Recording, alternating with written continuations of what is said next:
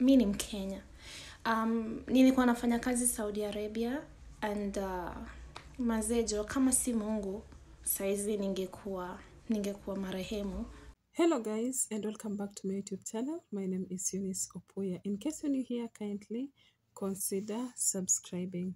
So we have been hearing cases of many girls who are working in Gulf countries being mistreated, and only a few girls have been rescued from the hands of their bosses who mistreat them. So one of the lucky girls is Shangazi Mataifa, and she was rescued after she recorded a video saying that her life was in danger, and in case she won't make it from Saudi Arabia, and then let anybody who is around her child take care of him. And after she posted that video, ilienda viral, and so many people came because they wanted to know where she is and how they can help her. So one of the person mwenye alijitokeza was Richie. Alienda live kwa TikTok and she addressed this issue.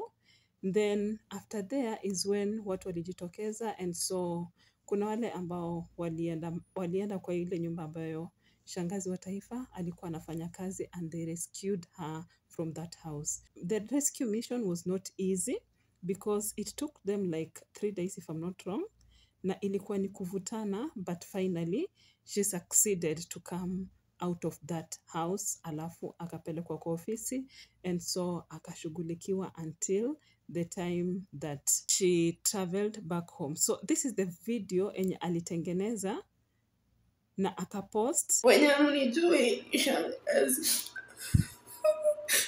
Guys, mi nitauliwa anytime, so kama kuna mtu hapo huko kwetu mnisaidie tu kulipia mtoi wangu fees. Hiyo ndio mimi naomba. Mimi kukufa si shida, ni sawa. Mimi ni Saudia, nimejaribu kupigia ofisi ya simu hata iendi through.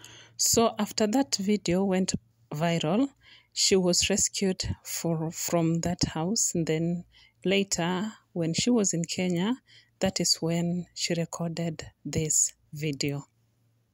We really thank God for keeping her alive and making her ways easier. Mambo, naitwa Shangazi. Mi ni Mkenya. Nilikuwa nafanya kazi Saudi Arabia and mazejo kama si Mungu saizi ningekuwa marehemu. Acha niseme hivyo. So nataka kushukuru everybody mwenye alinisaidia, wenye walishare video zangu, wenye walienda kwa ofisi yangu Kenya, wenye walipiga masimu, wenye walikuwa wakiniombea, wenye anybody mwenye alinisupport in any way. Hata maadui zangu, haters wenye hata walichukua video zangu kupost negativity ndo wapate maybe followers, ama wenye walitake advantage of my situation. Nataka ku thank everybody because Shangazi mimi ni Shangazi wa Taifa. So ilikuwa ni hard times, nimepitia mob, so nitawaambia venye kulienda because everybody is asking like what happened, nini ilifanyika the moments after venye ile live tulikuwa ya kwa Richie ili end hivyo. Vitu mobili happen mazeso. Hata saizi sina nguvu sana ya kuambia kila kitu because it was so emotional. Mimi sikuwa najua kama nitatoka kwa ile nyumba nikiwa hai, but juu ya God, juu ya marafiki zangu, nilitoka nikiwa hai. So there are a lot of things that you are learning from her, that I'm getting from her story. And one of the things is that unity is power. And the other thing is that it's good for you to communicate. A lot of ladies are suffering in silence, and supposed this lady would have been silent, then we don't know by this time if she would have been still alive.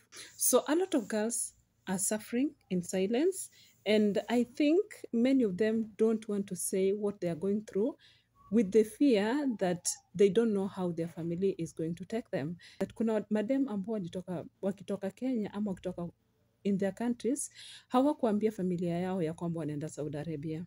wengi wao walijificha, walikuwa nadanganya familia wao kwamba wanaenda kufanya kazi Dubai so that they can be accepted to travel. And they end up in Saudi Arabia na wakati so what I can say is whether ukitoka nyumbani ulikuwa umesema ya kwamba you're going to Saudi Arabia, ama ulitoka kwa kujificha, ama haukusema ya kwamba unaenda Saudi Arabia, uliwadanganya kwamba unaenda in another country.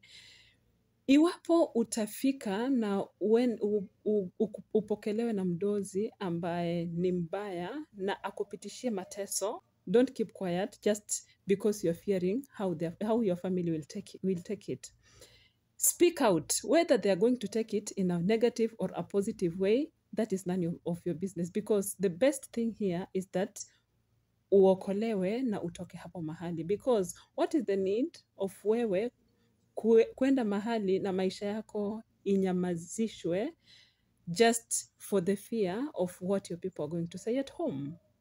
Na if ungekuja na useme ungeokolewa, licha kwa ungerudi nyumbani na labda wakuchukulia kwa njia nyingine ama kugombanisha why is it that you didn't tell us, but as long as wamekupokea ukiwa mzima, that is the best. So I would urge girls, any lady who is going through mistreatment of any kind na anakosa kujua ya kwamba itakuwaje, just speak out. Either record yourself uiweke kwa social media, ama you can record yourself upatie a friend who your friend mwenye pia na either atapost kwa groups ama atapost kwa social media. Whoever will come across your video watakuja kukuulizia uko wapi, and kama uko mahali ambapo ni pabaya kabisa, they will come and rescue you from that house. So girls, please, acheni kunyamaza, let us speak out. And I know that wengi wenu mtakuja kusaidiwa. I'm not saying that wadozi wa Saudi Arabia ni wabaya. Si wote ni wabaya, manake Saudi Arabia kuna wadozi wengi sana, wengi zaidi ambao ni wazuri, and they have stayed with their girls for the longest time. These ladies wanamaliza contract, they go for vacation and come back, wanaendelea na kazi. Au ni wasichana ambao wamejiendeleza sana, wamesaidia familia. We have got very good bosses. Lakini wale ambao ni wabaya ni wachache tu. Na wale wachache tu ndio wanafanya hata Saudi inaonekana kwamba ni mahali pabaya. But for those wenye ambao wamepata wadozi wazuri, we thank God for that. But for those who are going through any kind of mistreatment, please don't keep quiet. Speak out. You don't know who will come for your help. So thank you so much for watching. Just as she has said ya kwamba wale watu ambao walikuja kumsaidia, they are not even family. Wengine hata si friend, yani watu walijitokeza tu nowhere. Just because you are a human being and you're supposed to be rescued from the place where you are, they will come for your help. So thank you so much for watching. Meet you again the next video. Bye bye.